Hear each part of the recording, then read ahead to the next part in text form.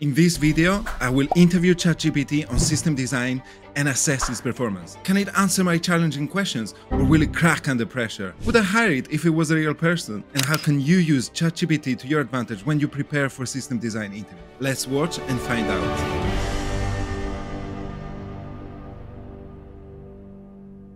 AI has been taking over the world and is here to stay. We see it becoming more and more relevant in every industry, from creating content to creating videos and even writing code these days. But we're still interviewing for software engineering and management positions, and system design interviews are an integral part of this process. I'm very curious to see how ChatGPT will do in one. I've been a software engineering manager myself for many years now, and I've done tons of these interviews, and I see people struggle and fail in them, even though there's tons of good material on what to do to succeed. What do you think? Do you think ChatGPT will pass my interview or not?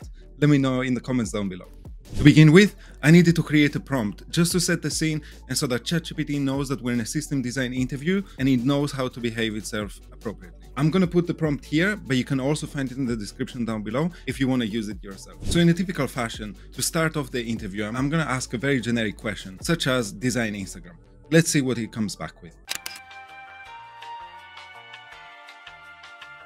Okay, so I see it's saying that it's quite a broad question and we want to narrow down a little bit the features that we want to design, which is exactly what you should do to begin with in a system design interview. So in this instance, I'm going to suggest that we focus on posting photos and videos, follow and unfollow users, like or dislike posts, search, and generating a newsfeed.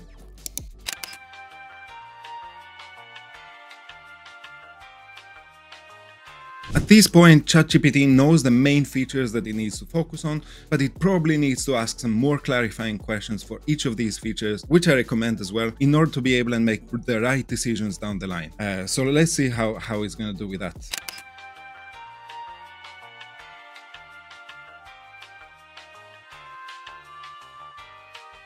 The first question I see here is about file sizes, which is an absolutely fair question to ask. In this case, I decided as an interviewer not to answer the question myself, but rather throw it back to the candidate and see what he comes back with. ChatGPT, of course, made a good assumption here, and he suggests that photos are going to be up to 5 megabytes and videos are going to be up to 100 megabytes. It sounds about right. I think Instagram doesn't follow exactly the same limits, but for the purpose of our interview, this is absolutely perfect. Then I see some smart questions about private profiles, how to show likes, if we need to sort search results, and if we need to show popular posts from accounts that people don't follow necessarily. So these are very good questions. I like how this is going, and it shows that the candidate, in this case ChatGPT, is able to think critically about what we need to develop in order to deliver the features that we're asked. After all these questions, now ChatGPT has a very good understanding of the main features that it needs to create. I'd like to hear a bit more about the non-functional side of things and how things like scalability, availability, latency, consistency come into play, as well as database solutions relating to our user base and the traffic that we foresee having in our system.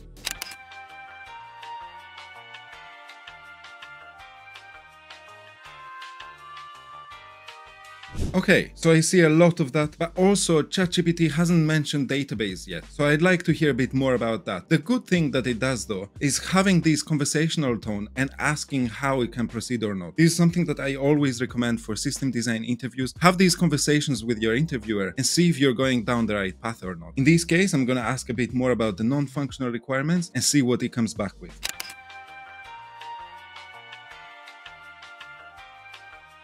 From a quick glance, the estimations look about right and they have good justifications. So let's move on to the high-level design now. So far, it's been going really well. It feels like we're working together with ChatGPT in order to solve a common problem, which is exactly what this interview is for. You want to be showing how you collaborate with someone else and not necessarily present the perfect solution. So at this point, I'd like to hear a bit more about the high-level design that it's going to be able to come up with and putting everything together so that it fits nicely. First impressions, not half bad. I asked ChatGPT to use Mermaid, as you see. It's a pretty cool plugin that you can use with ChatGPT, and you can actually tweak it, use the link that it provided and tweak the design yourself. You can add a cluster of load balances here, for example, and share it back to ChatGPT as plain text. Also, there's tons of samples that you can get going with if you want to learn how to use it. On the answer that ChatGPT gave, it's really great to see insights about relational versus non-relational database, and I see it leaning towards a hybrid approach where we're going to have relational database for some systems, but non-relational database in others, which honestly is good enough. Having a closer look at the design, and it's bits and bobs, I can see that the newsfeed generation is completely missing. Forgetting a whole area of the system is quite a serious oversight. Let's see what ChatGPT comes back with about this area, which admittedly is a little bit more complex than the others. Okay, that's impressive. This is a really good answer because I see different approaches suggested: push model, the pull model, and a hybrid approach, all of them with their pros and cons. Let's see now which one is the recommended way forward, how the final design is gonna look with all of that taken into consideration. Honestly, this is not bad at all. Having discussed all these different areas, from general ones to more specific ones that relate to this system, is a good place, I think, to leave the interview. I like to always ask all the candidates one more question in the end, which is to do with the shortcomings of the solution and what areas they would improve if they had more time. It's not something we're going to tackle in this interview, but I'd just like to get a sense of what people see and what they want to improve.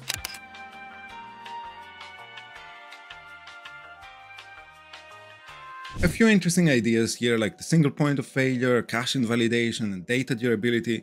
Really nice to see these suggestions coming up. I now have to make a big decision. Did ChatGPT pass my interview or not? I would say yes. As we saw, it was able to provide solid suggestions to my questions and for the overall system itself. However, it struggled a little bit with the features that it implemented. We saw it forgot, for example, to implement the feed generation. And also, if we look a bit closer, we're going to see that some of the answers that it gave were quite long-winded, which is not necessarily the best approach in a system designing. Overall, it was a pretty smooth interview. I think we're able to collaborate together quite strongly, and that's what made ChatGPT be able to get a yes from me on the system designing. The main takeaway for me from this experience is that I actually plan to use this prompt with ChatGPT when I prepare for system design interviews. Not so much to steal the design solutions that it suggests, but more to help me think what are the correct questions to ask in this interview and how to navigate it. If you're preparing for interviews this period and you want to smash your behavior interview, I highly recommend you watch this video right here. You'd be surprised to hear that the techniques that people recommend for it don't work today. Thank you for staying with me till the end, and until the next one, stay curious, keep growing, and I'll see you in the next